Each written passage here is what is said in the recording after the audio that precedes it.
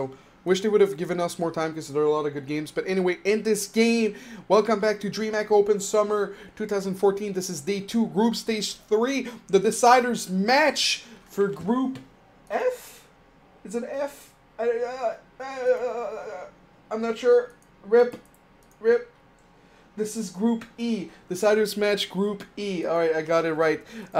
So in the top left for Alien Invasion, the Korean player now living in Germany, we have the Pink Protoss, Patience. I wanted to do this angle. In the top right, well actually, he moved in. In the top, in the middle, at the gold, the player, very, the son of Boxer, even though he doesn't like that anymore. We have the red Terran playing for Acer, MMA. That's right. So MMA taking the gold. There's a few things you can do. You can do bioaggression, or you can gas first into 1-1-1. And the 1-1-1, some people don't know that because it's not a lot of popular in Art of the Swarm. 1-1-1 was a build made in Wings of Liberty. It was Marines, Tank, Banshee, and a Raven. The reason it was good is because back then people didn't really know how to beat it.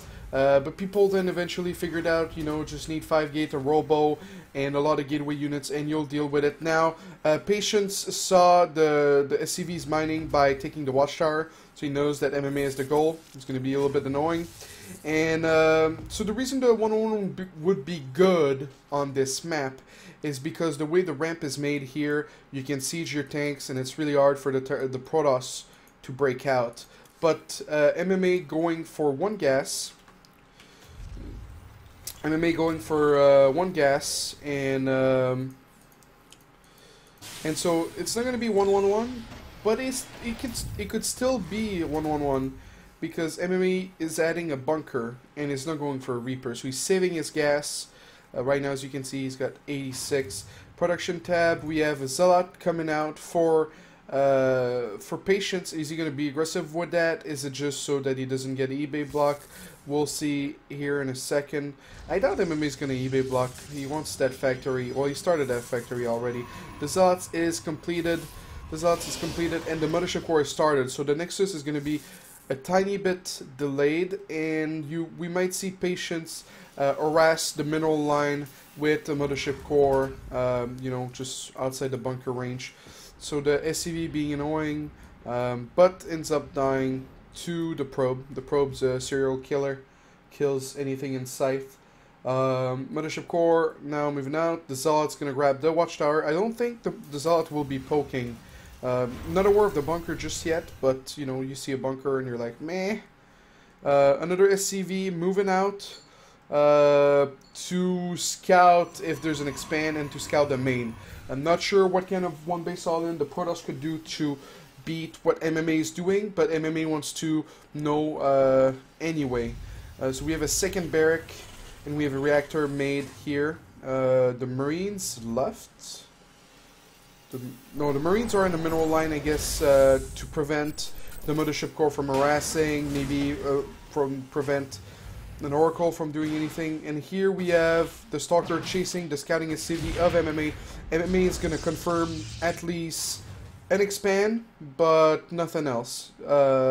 He sees 2 gas, which is standard, but he doesn't know if it's a Stargate or a Robo. And we have a Robo for Patience. A Robo for Patience, which is necessary versus what MMA is doing. You need detection for the Widow Mine, and then you need possibly an Immortal or 2 for the tanks. We've seen San yesterday get Colossus for this type of 1-1-1 on this map. However, when San did it versus Balloon, it wasn't versus Gold Terran. And by Gold Terran, I don't mean that MMA's Gold League. I mean that MMA lifted at the gold. So MMA gonna reposition his Widow Mine and is gonna move out with a medevac full of Marines. 3 Stalkers are awaiting the medevac. Not aware yet of the Marines. He's gonna have to kite back, but He's gonna have to keep at it, and Patience doing pretty well, but with the healing capability of the medevac, it took a while for him to take down a Marine. Now takes down... Oh, and that's really good for MMA, you know, killed a Zealot and only lost a Marine. Patience didn't want to overcommit. Patience also now on 3 gates in a robo, starting his first Immortal, and really... He's suspecting heavily that MMA is going to do the 1-1-1, you know, the tank is there. There's not going to be any Banshees, though. That's a variation that not everyone do. Like, people really love to mix in the Banshee because as you move in with everything... Oh, that tank was... As you move in with... Oh, sorry, there's a lot of Marines, actually. There's 2 medevacs full, and 1 medevac gets taken out. So far, there's been 8 Marines lost and 1 medevac. And that's a great trade for Patience. He's slightly ahead, and the unit lost that by 200, and he's also mining more. But you see, the supply is still fairly even. But what I was gonna say is one thing that's nice about the Banshee is that you move in and you start sieging the Protoss, and then while they send everything at the front. You send a Banshee in the main, and that's nice. Patience gonna lose a Stalker to the Widow Mine. The first kill for the Widow Mine. The only Widow Mine in this game so far. The production tab, 1 Marine, 3 Marine, 1 tank, sorry. So we have the 3 tanks moving out, and full of SCVs, 5 to be exact. Are moving out. The Observer, we have 2 Observer. 1 scouting the main army, knowing what is going on. And Patient doesn't want to get siege, but I think he was just a tiny bit too slow to move out, and he is now contained. 2 Force Field going down, 1 Sentry being taken out for 4 Marines. So 14 Marines, 2 medevacs, or another Marine being taken out, and Patience losing that Sentry, the 3 Stalkers. Patience setting up a pylon over here. To possibly flank. That's very important. You know, if you can make Zoth in the back. Patience now going to be on 5 gates and a robo. That's how you beat this. But it doesn't make it any easier. The Marines have insanely high damage. Scanning and killing 2 Observers. That's really hard for Patience. That's really rough because you're not going to rebuild them. You need the Immortals. There's still nothing being made to flank MMA. 1 bunker, only 1 bunker made so far, so that's pretty good. And lands a really nice force field. It's gonna get not all the Marines, but I'd say about half of the Marines, and that's what MMA really, or that's what Patience needed. Would have been nice if he had more. And Patience actually pulling some of the probes at his natural. Patience starting to float gas.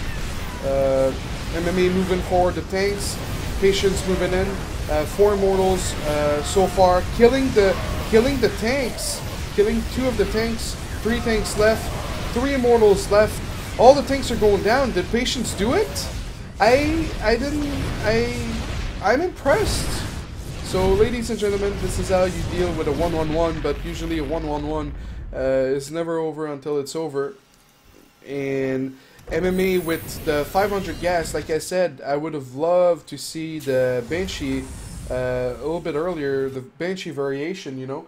MMA literally had nothing left in his, or nothing in his main, and MMA dropping the tank and the Marines, and he's trying to salvage anything he can, and he will manage to leave with the tank and the Marines and the medevac. The medevac at 6 HP, Stalker does 14 damage to armored, and the medevac being armored, so the medevac would have died. So we have Patience remaking probes, wants to go up to at least 8 at the natural, so he can support his 5-gate production. You know, if you don't have 8 at the natural plus 16 in the main, you're not going to be able to support that. As you can see, the income, it's about 800, 900, and that's about 5-gate in a robo.